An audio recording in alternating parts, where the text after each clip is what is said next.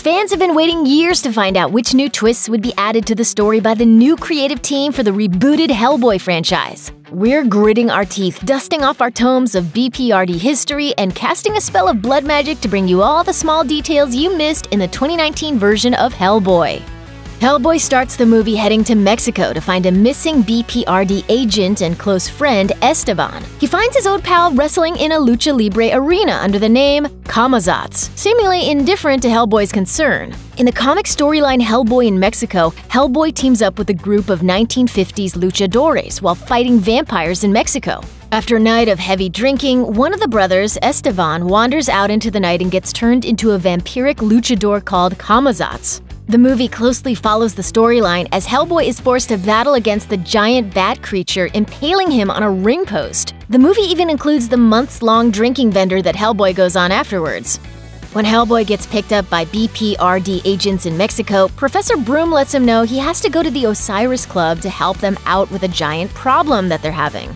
British Occult Society formed in 1866 by the ranking members of the Heliopic Brotherhood of Ra. Ra? In the comics, the Heliopic Brotherhood is a group of supernatural-obsessed cultists who went around causing trouble. They usually battled against Sir Edward Grey, the Witchfinder, a Victorian-era precursor to latter-day heroes like Lobster Johnson and Hellboy. The Brotherhood's reference in the film isn't just to show that the new film is firmly enmeshed within the larger Hellboy comics universe. It's also a sly bit of foreshadowing to the Osiris Club's betrayal of Hellboy while on the Wild Hunt. If you've got a phobia of eye trauma, stay away from this movie. Hellboy himself blinds at least 3 different monsters on screen. Plus, there's Baba Yaga, the witch who lost one eye to Hellboy before the movie's events. She's eager to pop one of Big Red's yellow eyes into her socket. She offers Hellboy a deal for information on Nimue, the Blood Queen's next move, in return for one of his eyes. Hellboy accepts but ends up reneging on the deal, telling the witch that she can have the eye when he's done with it. That might not have been the right decision. He gets hit with a nasty curse and ends up losing out on some knowledge. Hellboy probably should have remembered the Norse myth of Odin, who is said to have traded an eye for divine wisdom. Hellboy is able to get out of the trade with Baba Yaga by telling the witch that she never specified a time frame to collect his eye. It's a savvy trick that gives our hero a high ground for not staying true to his word when making a deal with a child-killing cannibal witch, and it also subtly connects Hellboy to Nimue. A significant portion of the film is devoted to Hellboy struggling with his dual loyalties to humanity, epitomized by Professor Broom, and monsterdom, represented by Nimue. She tells him that they're bound by fate. That might be true, but they're also bound by how tricky they both are. After Gruagach defeats Hellboy in combat, Nimue takes the former's power away. When Gruagach reminds Nimue that she promised to make him whole, she responds that she did. She just didn't tell him for how long. Nimue and Hellboy's dual trickery connects the two characters. When Hellboy leaves her house with both his eyes, Baba Yaga curses him that he'll use both of his eyes to see the one person he loves most in the world suffer and die. Later in the film, Alice is hit by one of Nimue's poisonous needles, and her outlook seems grim. With Alice knocking on heaven's door, it seems like the film is setting her up to be the unfortunate recipient of Baba Yaga's curse. But all she needed was a little Merlin magic to get back up on her feet. The curse's real target seems to be Professor Broom, who Nimue kills while Hellboy watches. The Wild Hunt is another element of the movie straight out of European myths. There are many variations of the myth, but one of the most consistent aspects of the hunt is that it presages an outbreak of war or plague. The Wild Hunt of Hellboy is a bit distinct in that everyone involved in the hunt, except for Hellboy, is a normal human. Nimue is known for bringing with her plagues and destruction, and there are definitely enough demons and soldiers milling about in the final scenes to qualify as a war.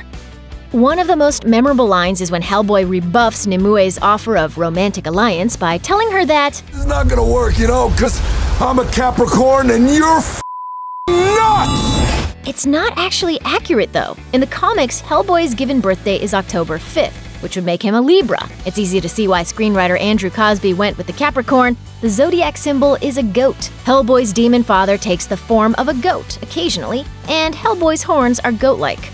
One of the huntsmen asks Hellboy what his rocky right hand is used for. It smashes things real good.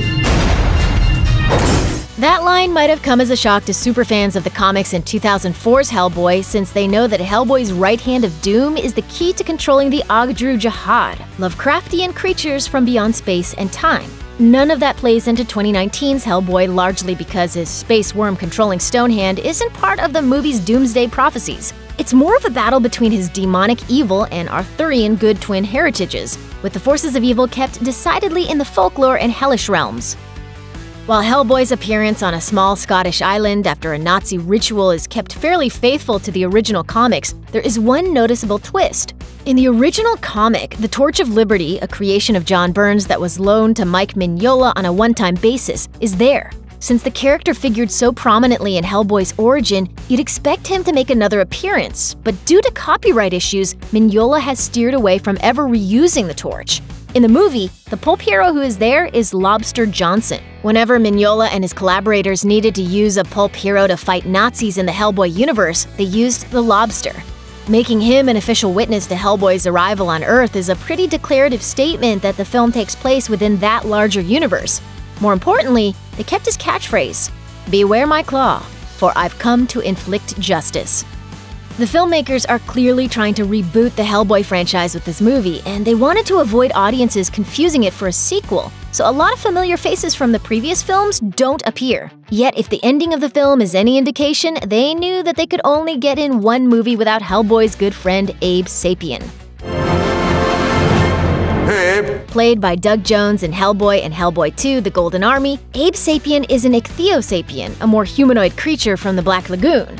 The closing scene of 2019's Hellboy features Hellboy, Alice, and Ben Daimio raiding a warehouse in Siberia with a tank that reads Ichthyosapien. If the film ends up earning a sequel, it's a sure bet Abe will appear. Hellboy's post-credit scene finds the half-demon getting prodigiously drunk at his father's grave, only to be interrupted by the lobster's ghost. Hellboy geeks out at meeting his childhood hero, and the lobster gives a stirring pep talk to get Hellboy back on his feet. If there's one thing Hellboy loves doing, it's getting drunk with ghosts. Oi, I need some ID, love. Are you serious? In fact, that's how the Wild Hunt storyline in the comics starts. Hellboy's called to lead the hunt after going on a boozy tour of Great Britain's finest ghost houses. Some character beats are simply too important for any adaptation to ignore. Check out one of our newest videos right here. Plus, even more Looper videos about superhero movies are coming soon. Subscribe to our YouTube channel and hit the bell so you don't miss a single one.